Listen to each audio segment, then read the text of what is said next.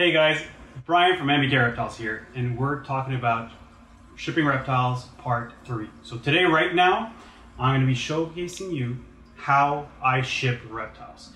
Now, we can get into like a bunch of different sizes. If you guys are interested in learning more or different ways of like packing boxes or like different type of boxes and you want to learn more about them, make sure you comment on this video and let me know like what you want to learn about shipping, and then I can have like maybe some like small videos to explain to you guys what to do during certain scenarios. You know, like I'll gladly share all that knowledge, but I mean sometimes there's just so much and then I get carried away. So I'm just going to make sure that I'm going to talk to you about the way that I ship one certain type of box, and then it's the same thing for different sizes. So we're going to go with these basically already pre-made live harmless reptile shipping boxes.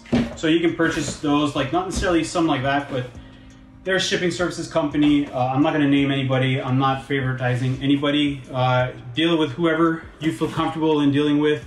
Make sure that you call them up, ask them about as many information as you can get from them on how their procedures are, and go from there. So I'm going to go like as if I'm shipping FedEx. Okay, so I'm going to pack like a FedEx box today, and then I'm going to explain to you basically what I do if I do airports as well. There's just a few different things. Basically, the main thing is I basically puncture holes into the box. Now, when I get these boxes in, it basically comes with styrofoam and cardboard. Now, FedEx requires us to basically make sure that we don't puncture any holes. I guess they're really scared about animals coming out, even though a lot of people can be shipping bigger snakes, but I mean, they just don't want anything coming out. They're just afraid of the press or any bad scenarios that can happen. So they require that not to happen. So what we do though is we basically do put holes inside our styrofoam.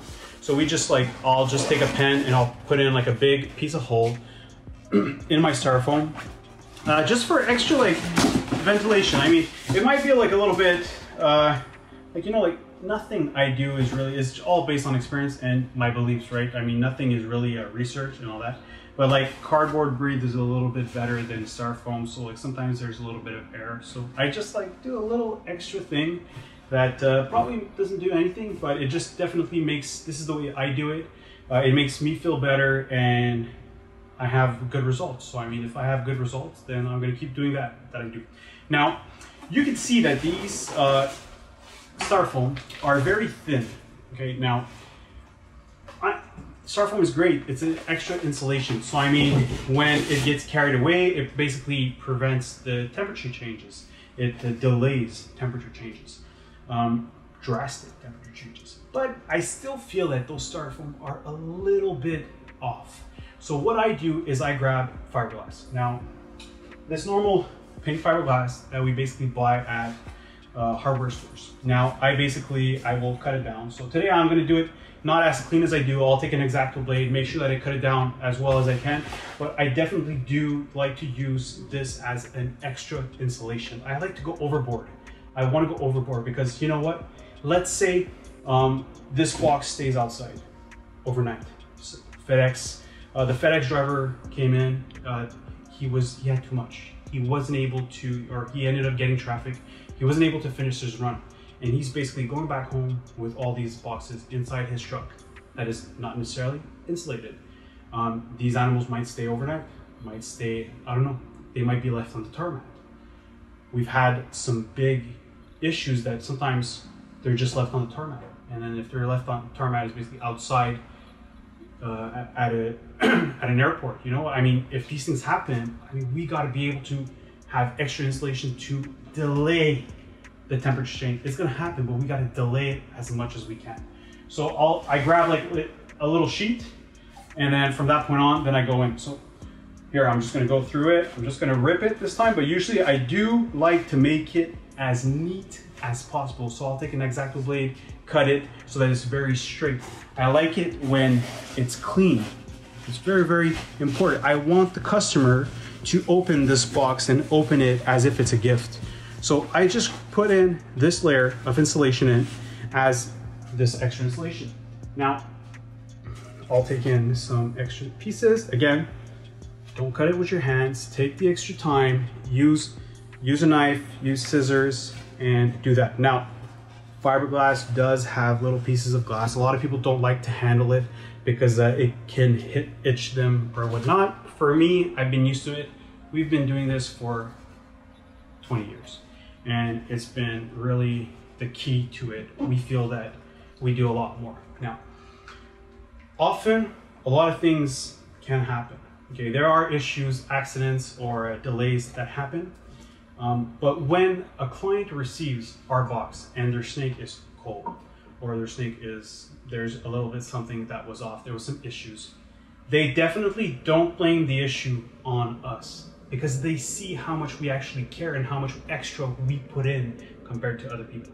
That is definitely a way for mentality for people to understand that it's very important. We gotta go overboard because we are dealing with live animals. Now, for me, fiberglass, I don't like my animals to be directly on top of the fiberglass. I just don't like it. I also like that aspect of unwrapping a gift. So we do put paper inside. So I have some papers here. And then it can be just like, it could be newspaper. Sometimes I like to have like fancy papers or whatnot. And then what I do is I'll just fold them to the proper sizes and just insert them in. Now, I can put 4, I can put 2, as long as I'm able to cover it. So you know what, for this one here, I'm gonna put 3 pieces of paper. So I'll just line it up at the bottom. I fold it back in so I can see what I'm working on right now. Yep. There's the next one too.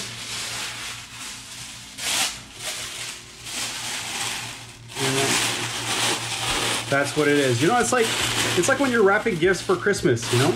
Make sure that you're doing it for your kids, for your family members. Go overboard, make it nice, you know? Buy some fancy papers.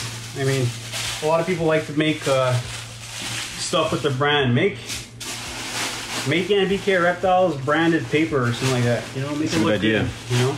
So I mean, so this is basically how it is. So I basically covered all my edges, so I know that once I put in my animals, I'm gonna unwrap it and put them inside. Now today we have we picked up a snake.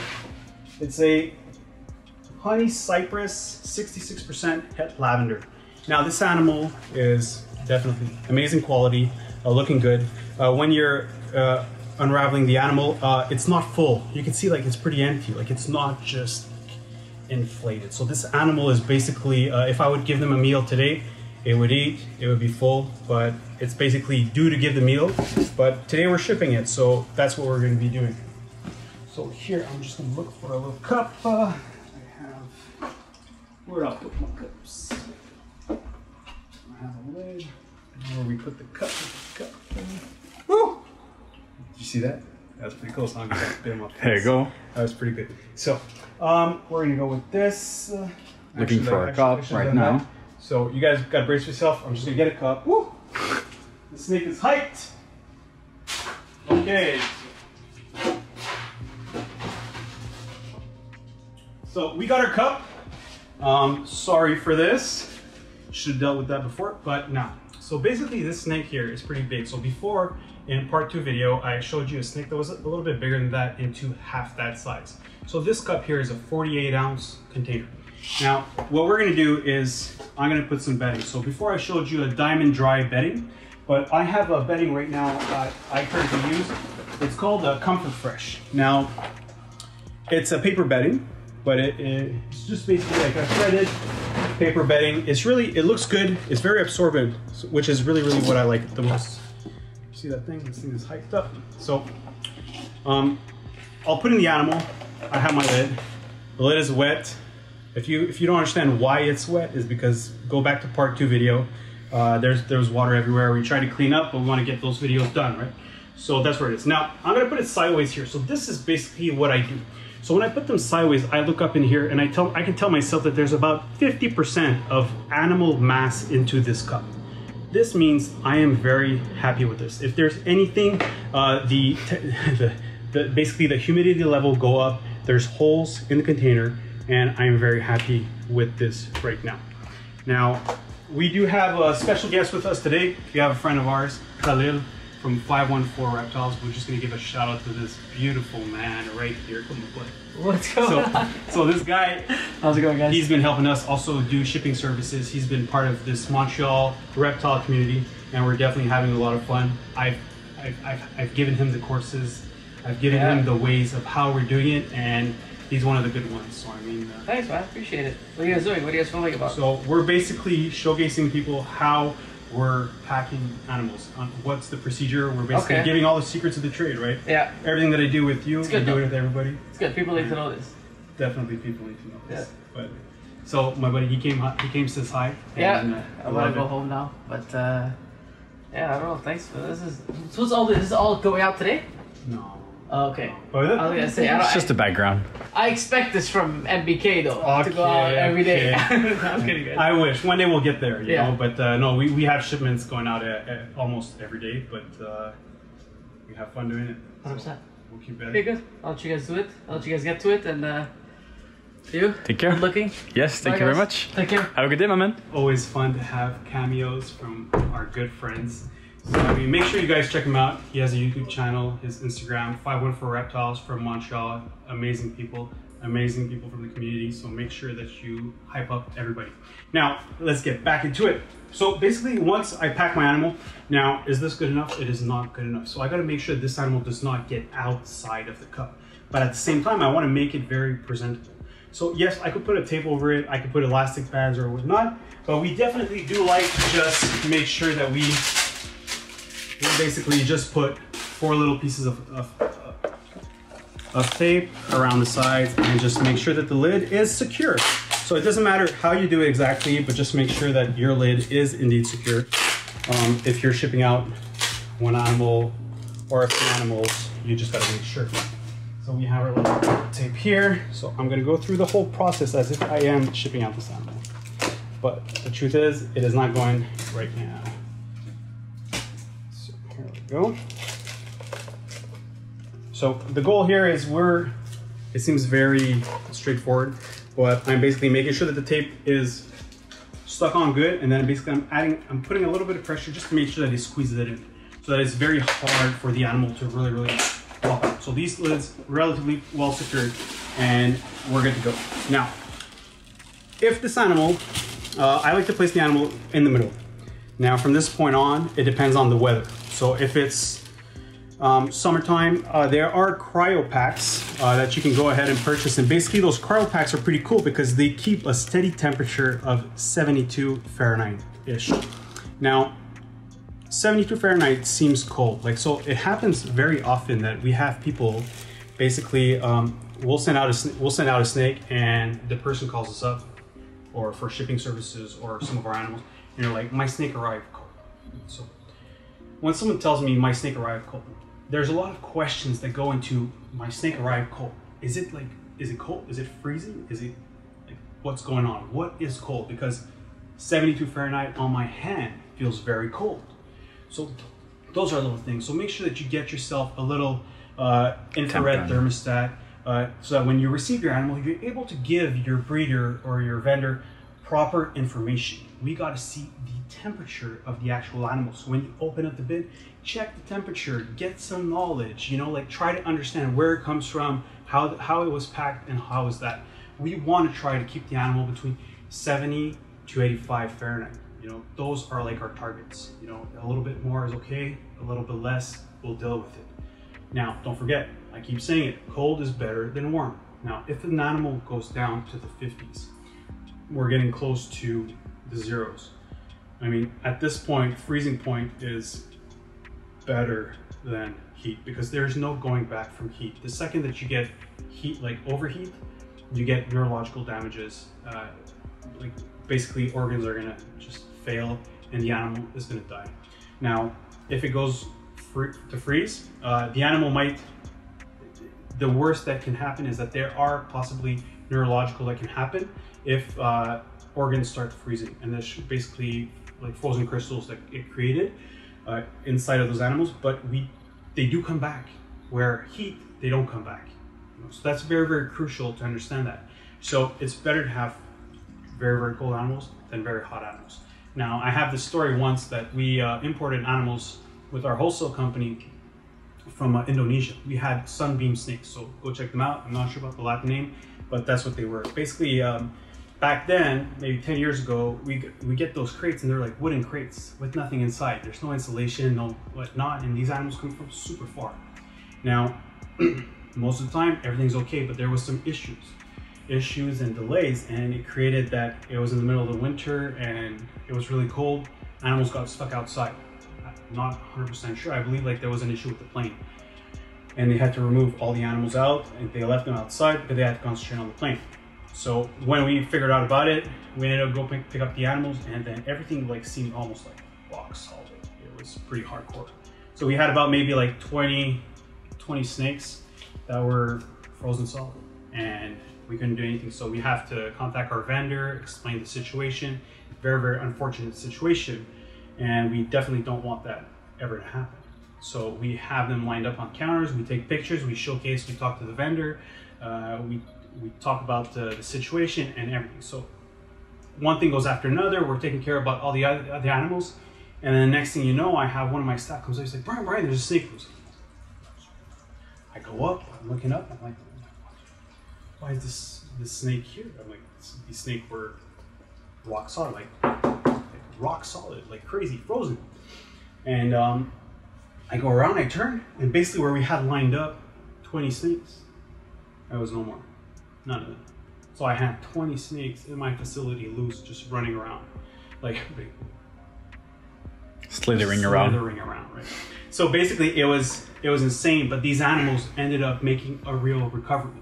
So they had just crossed the freezing point, but where basically, because of like whichever, like their temperature slowed down, they became like in dormant state and ended up like freezing, but thawed out just in time. So what I mean is that we have more time. So cold is better than warm, just keep that in mind. And more insulation we have, the more time we're gonna have. So that's where it's very important. So if ever it's very hot, cryo packs, cold packs work. You know, you can do that. Again, it's better cold than warm, or make sure that there's a lot of air.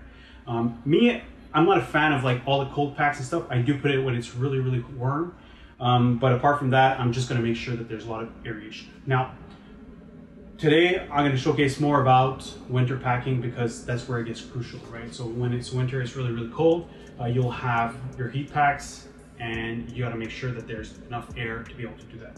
Now, I did something wrong right now, but this is just an example, but I did not open my heat packs ahead of time. So I should have opened them up probably an hour ahead of time. I like to have them open up for an hour. When it's been an hour, they're actually really, really warm, and it's relatively good. There's a lot of companies that'll say 30, but every time you tell me 30, I double it up. You tell me, oh yeah, all it needs is a 24-hour heat pack, I'll put a 48-hour heat pack. And the reason why is that I'm just saying, if there's an issue that happens, I gotta make sure that that's what happens. So that's why we always use, like here we have, those are 40-hour heat packs, the uni heat packs. So on a normal priority next day arrival shipping, I'll use a 40-hour instead of a 20-hour in case. So I'm gonna have them, I can just activate them a little bit, but I would leave them aside for about 1 hour and then incorporate them. Now, inside, it's very important for me to make sure that this snake does not move. And I'm gonna explain to you why I don't want this snake to move. So what I'm gonna do is I like to use egg crates. We eat a lot of eggs, you can eat them, but we use them for a lot of other animals. For our leopard geckos, we use that. So we have access to this, but you can use paper, you can use whatnot. So what I do is I basically take the heat pack and I'll put it inside of it and wrap them around. I would take them up. I think today I do have elastic bands, so that's pretty good. So I can use these elastic bands today just to make sure that they are tightened up.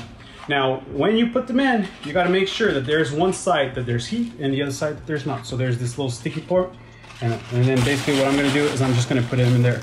So the cardboard from the egg crate acts as like, it's gonna get hot, but it's basically, it will heat up the snake, but it will not be directly on top of the animal. So depending on the temperature, I can go ahead and put one heat pack, or I can put 2 heat packs. It depends what it is. On very, very cold days, that's what I would do. I would put 2 heat packs in, and everything is groovy. So from this point on, we got our pack, everything is good. There's basically not much room extra here, and then I'm very, very satisfied with how that is. There's not a lot of room for this thing to move, and then on top, once we're gonna close everything up, everything's gonna be perfect. So that's how I would pack. Now on a bigger box, I would probably put a heat pack up on top on the lid as well. But this is the idea that I have when I pack animals. So then from that point on, I close it up, right? So we're closing it up. Now, we know FedEx does not allow holes. So the fact that they don't allow holes means that the heat packs are only gonna go down. So by having 2, I crank up the heat by putting them like this, and then after that, it closes up. So we're putting in there, and then I'm basically closing it up, and then taping it up. So,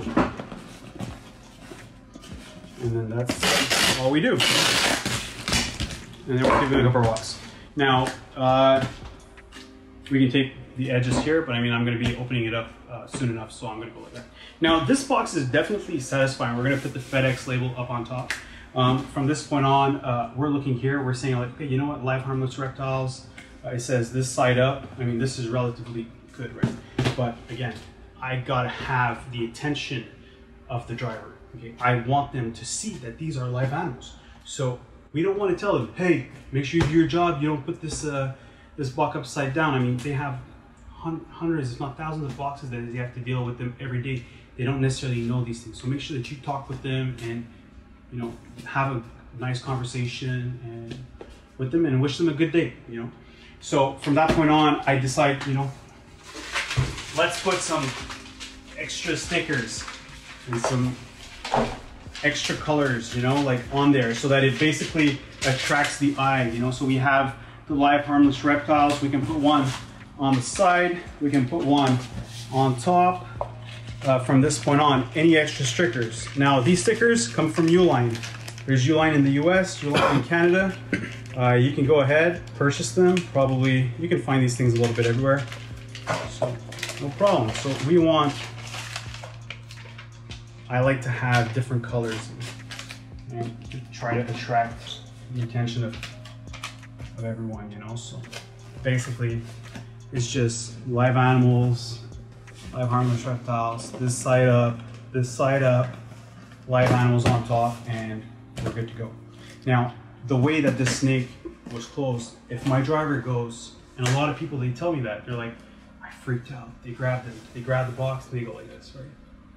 I mean, imagine with the first box from my second video, that from part 2, where the cup is just loose inside the box, and I take the box and I go like this. The cup goes right down.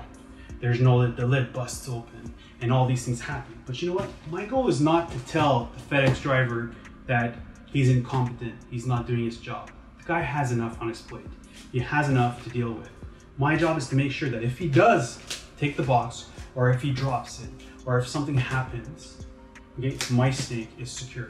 I feel strong enough that if I put it upside down, sideways, I don't hear anything in there because everything is packaged properly. So from this point on, this is how I pack my boxes. Now, if it'd be an airline, then what I would do is I would puncture one hole on each side just for extra oxygen intake. The further I go, and depending on the heat, usually a little bit more holes I put in. But that's pretty much how it is. Now, my client, our customer that's spent hundreds of dollars, if not thousands of dollars from us, gets this box. He goes home, he picks up this box. Often, it can happen, the FedEx driver just leaves it on the porch and people get freaked out or whatnot, you know. But the client gets the box, he's super excited. I mean, he spent thousands of dollars and they're basically supporting us. It's for us to thank them. So I basically feel definitely good that when my client gets this box, they're gonna feel like as if they're getting something that we put in our heart into it. So they're gonna go open up the box, you know, open it up like it's Christmas, right? I mean, they've saved up money to be able to purchase this animal because they have projects and goals for that, you know? So from this point, that's where it is. So they're opening up the box and they see all the extra work, and it's basically a slow case unboxing video. Ooh. They're gonna open it up, heat's gonna rise, it's gonna be good, and then what they see is exactly what they want. They don't wanna see a loose snake, they don't wanna see anything going on. So from this point on, I mean, this is how we do it. Make sure that if you like educational and knowledgeable videos like we do, make sure that you subscribe our channel, you like this video, comment to us what else you want us to share with you guys. We have a lot of knowledge, we have 1,000 ideas that we want to give out, but maybe the more you guys, more interaction you guys have with us, the more we'll be able to basically give you the information that is needed. So until then, thank you for bearing with me. Thank you for going through this whole awesome shipping reptile 3 videos, and I hope you guys learned something. I hope that we're going to build towards a more positive and a better industry by doing it right. And until then, thank you very much. No stress. Talk to you soon.